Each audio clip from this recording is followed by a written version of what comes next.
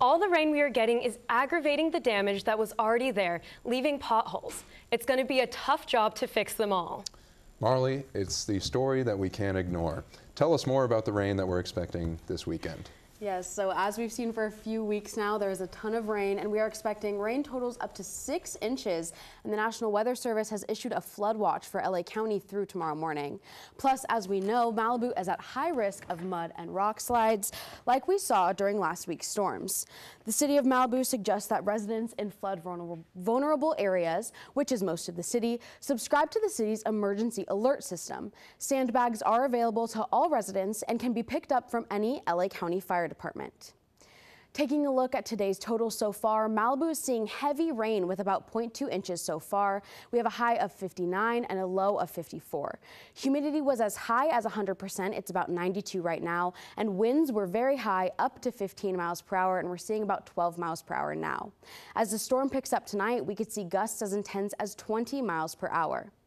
Around our area, Santa Monica had a high of 58 and a low of 54. They are also braving the storm with a 100% chance of rain. Through the canyon, Calabasas had similar temperatures today with a high of 58 and a low of 50. But drivers should be cautious driving through the canyon with the storm conditions.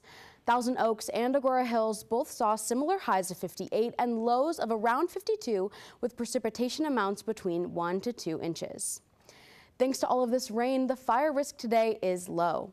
And for our surfers, the waves are low today between 1 and 2 feet, but bacteria levels in Malibu waters are high due to the rain. So postpone any beach plans for at least 72 hours until after the storm passes.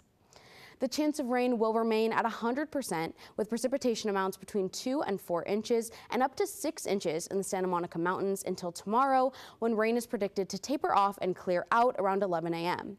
It will continue to remain cloudy as we move into the night with a high of 61 and a low of around 50. In more exciting news, some clearer skies are expected for Thursday with a high of around 60 and a low of 50.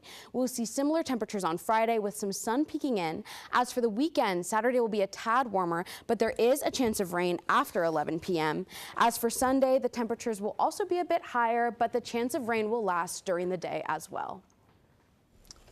Well, thank you for that update, Marley. It's a bummer to hear that there's more rain.